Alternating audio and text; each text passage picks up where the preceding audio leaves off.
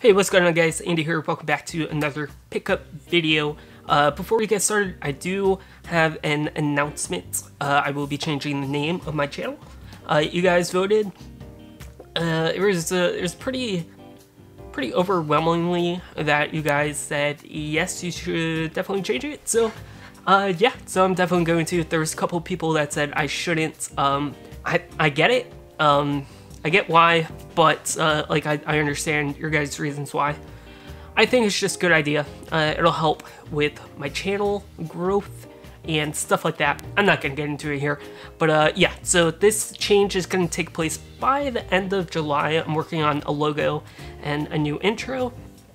Then I'm just gonna change it. So yeah, it's I think it's gonna be for the best. All right, with that being said, let's just jump right into the pickup, starting with this. This is a GE Space Saver. It's a CRT TV. It's a 5-inch CRT TV, which is crazy. Like, I'll grab Vector Man, for example. A Sega Genesis cart is about the size of the screen, which is pretty, oh god, which is pretty insane. So I've been wanting one of these for a pretty long time. I'm not sure why.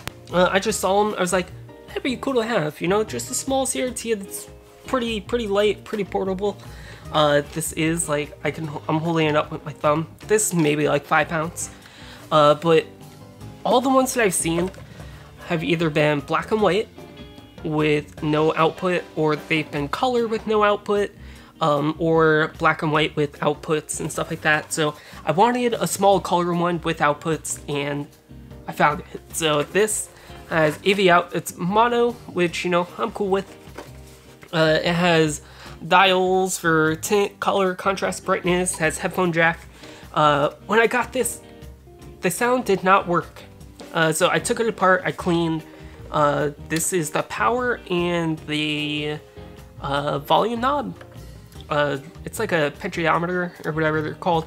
I cleaned that with some contact cleaner and it worked, so very happy. This is only $3. I'm not gonna say no to that. I saw this at the Boys and Girls Club and I was like, I'm gonna buy that. Sit that right over there. Super happy. If you've been following my Instagram, I posted about it like 5 times already, so that's probably like the coolest thing I bought in quite a long time. But now on to the movies. I got a DVD and a couple VHSs, so let me go ahead and grab those.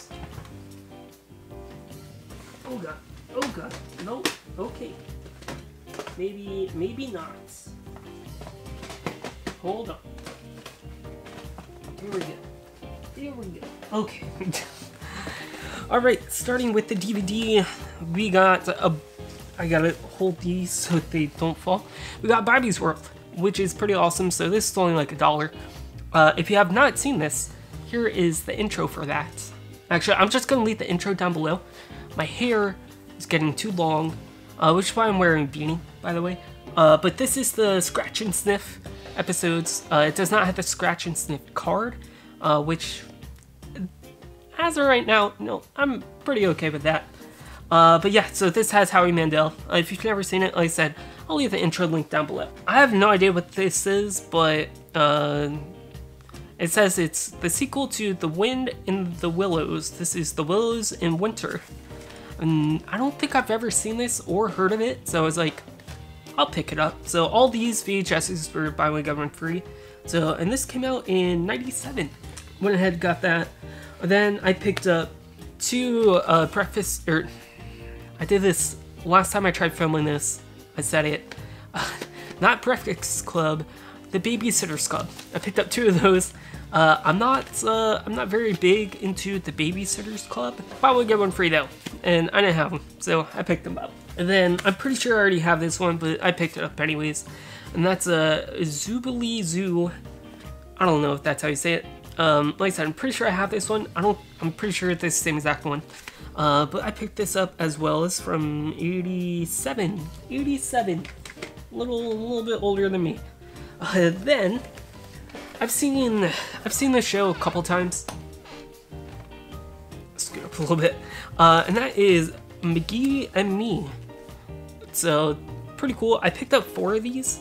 I picked a Back to the Drawing Board, the Not So Great Escape, The Big Lie, and Skate Exception. So I picked all these up. These were, you know, buy one, get one free, 50 cents a piece, can't really beat that. And yeah, these are actually on YouTube as well, so I'll leave an episode link down below as well. Then probably the most unique VHS I've ever found in my life. It is The Biggest Bears, a musical adventure from Alaska. So this is a musical bear documentary. It's on YouTube. It is interesting. I'll say it's interesting.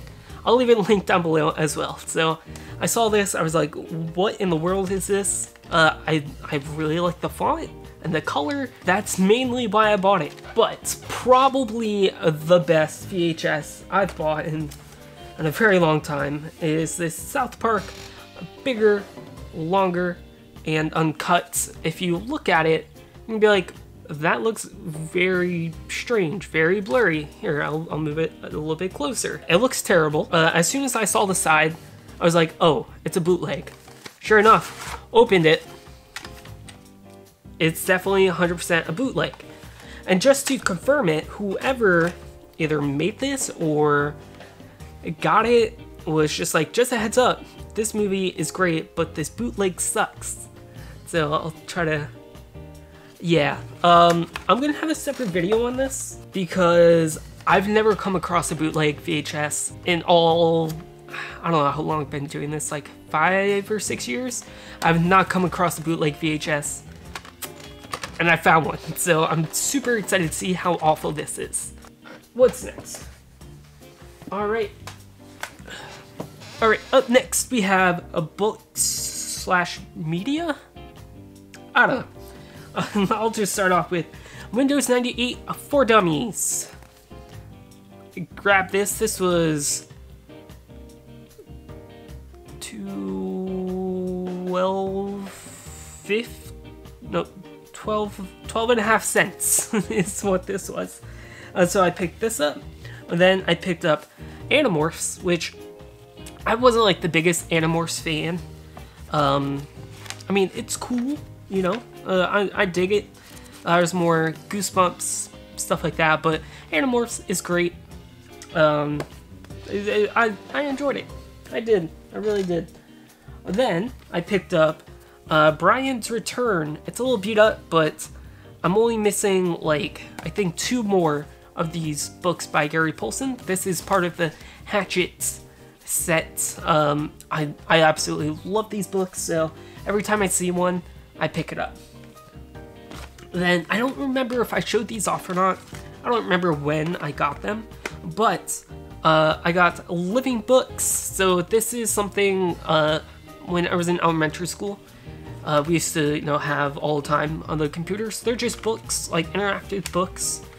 So I've been looking for a few of these, so I picked that one up. And then I picked up Arthur's Thinking Games, which is unfortunately not for Mac. It's for Windows 98 and 95, but I'm cool with it, you know. So pick these up. These are like 50 cents a piece or something like that. And then I used to see this all the time at the book fair. Maybe I should make a video about going to the book fair and just how awesome it was. But it's this Scholastics green. I'm just gonna show it. It's this. You make Ancient Egypt. It's a craft kit. So this is like brand new. It was $2. This was like a $10 thing back in the day.